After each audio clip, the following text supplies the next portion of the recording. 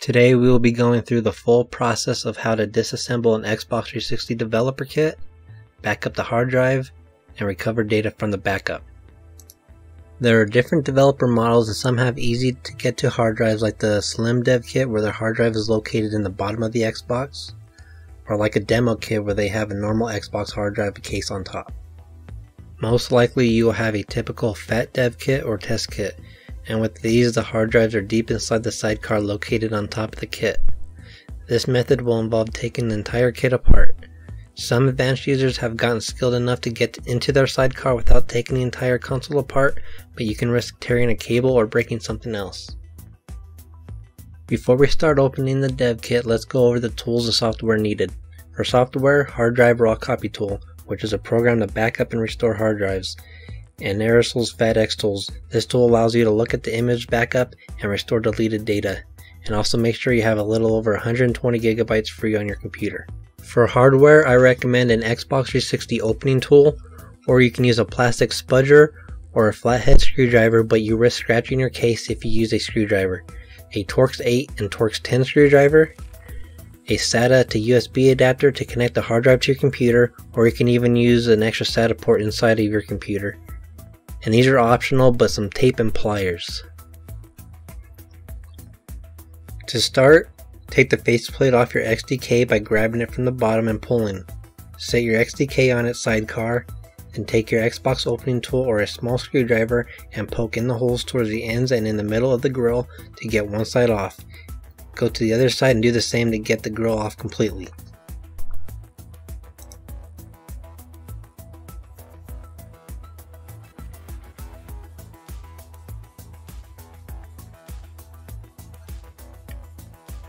You will now want to unclip the sidecar. Be very careful not to yank this out as it has wires that are not very long. Start with the back, and usually you can see shiny tape on the ends of the feet of the sidecar if you look inside the Xbox vent holes.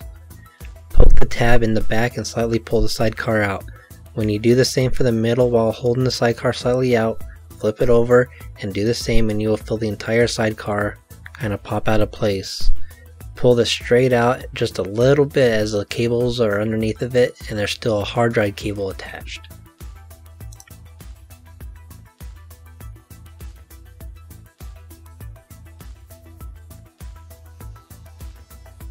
Make sure the Xbox is laying with the rubber feet up.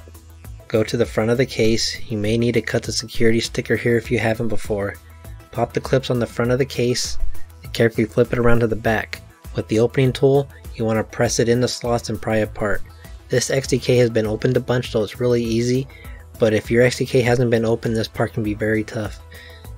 If your sidecar legs are still stuck, now's the time to get them out. Your sidecar can come out just enough for the legs to pop out of the main case completely. These legs are fragile and unfortunately they do snap off. If this does happen, just take some super glue and reattach.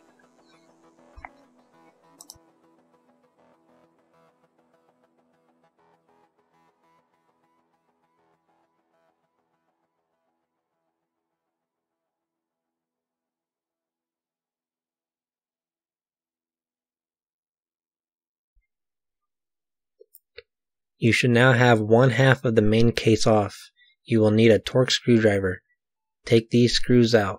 These are the only ones you will need to take out to get the other side of the case off. Now gently flip it over and you can take the DVD drive button off. Then the other half of the main case will come off. There is a metal heat shielding that is underneath the main case, so just feel around and slide it off. It will take a little bit of time.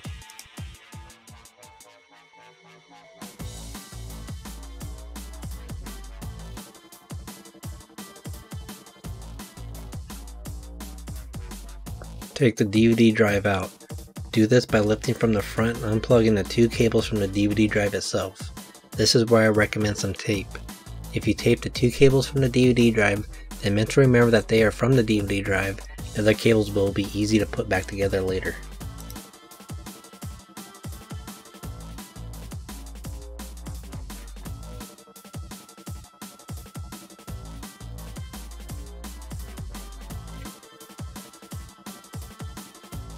Now take out the other cables. There should be 5 cables to unplug from the board. 4 are close together and you will need to bend the cables with one hand to get to the 4th plug. The 5th cable is by the power plug-in with a red tip.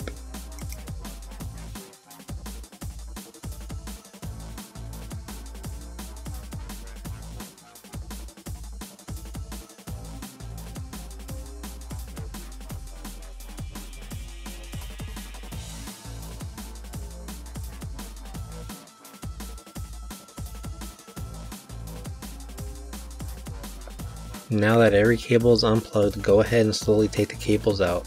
For this I don't have a good method, but just slowly feed them out. Once you get one of the plugs out, they will all come out a little bit easier.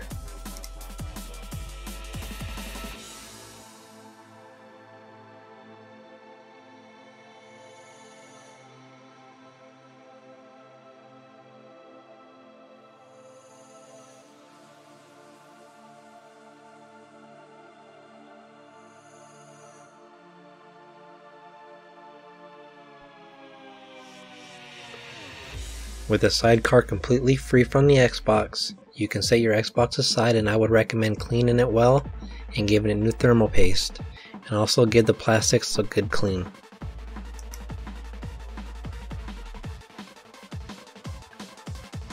With your sidecar in hand, you will have to take the cover off. I usually pop one end out of place, then work down one side and pop the other end out.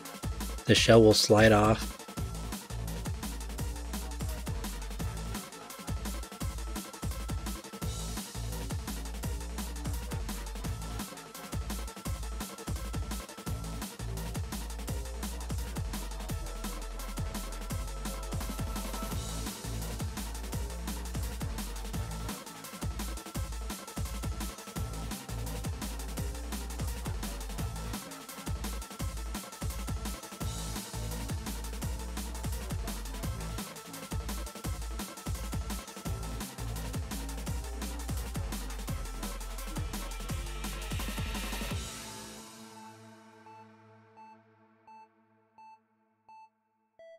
You will need to take off 4 screws. After you take those out, you need to separate the 2 boards. They are connected by 2 plugs and a small cable. You need to pull the top board straight up, and once it's out of the connectors, flip it over gently. You can see the small cable. It's up to you to remove this cable, but I never do.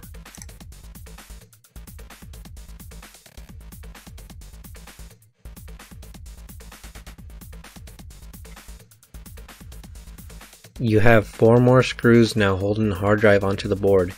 Remove those and slide the hard drive out. There will be 2 plastic levels under the hard drive, so don't lose those. We can now set the hard drive aside and move to our computer to get ready to back the hard drive up.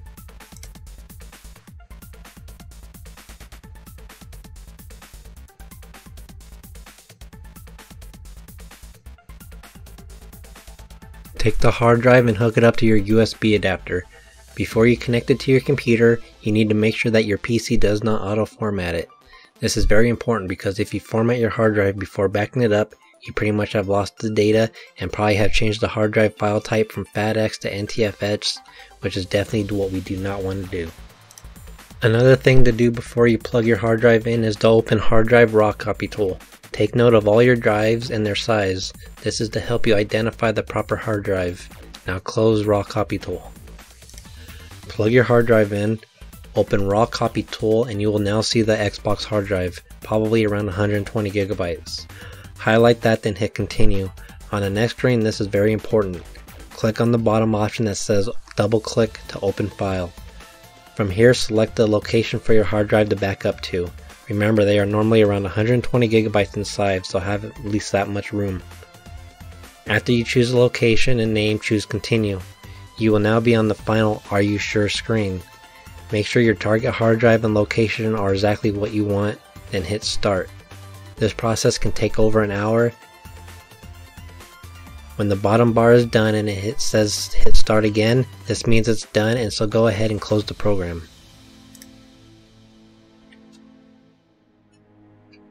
If you now look where you selected to save the new image, it will be there. This is a 1-for-1 backup of your hard drive and is ready to be looked at for any data. Now that we have a backup of the hard drive, we can look at its contents. For this, we need to use Aerosol's FATX tools. FATX tools is a data recovery program for the FATX file system like the original Xbox and Xbox 360. Go ahead and open up FATX tools, go to File, Open Image, and select the image file we created earlier.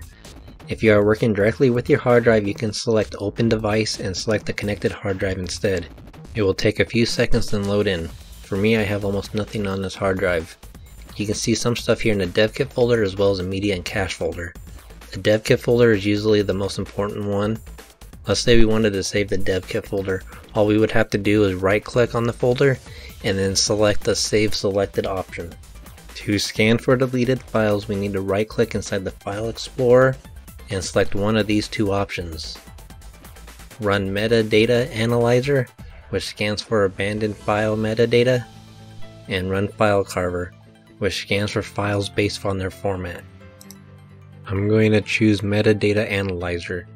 It took me about 20 minutes to scan the image. After it completes, you can see we are in a new screen called the Recovery View. Here we can see all the clusters the tool has found. This is where we can go through and find files and recover them.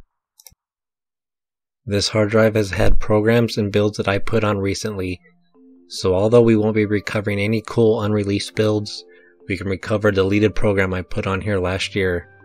We can right click the cluster and select Recover. Let's check where we saved the deleted files to, and here's the folder. Inside we can see the files and they have been successfully recovered. There's a few more things you can do with this tool, like look at a cluster view to show you where the data is exactly on the hard drive, so maybe in a future video we will cover this tool in depth. So in conclusion, we learned how to take a Phat Xbox 360 developer kit apart including the sidecar, how to back up the hard drive, and how to recover data from the backup. In XDK Guides 2, we will put the developer kit back together and set it up with our computer.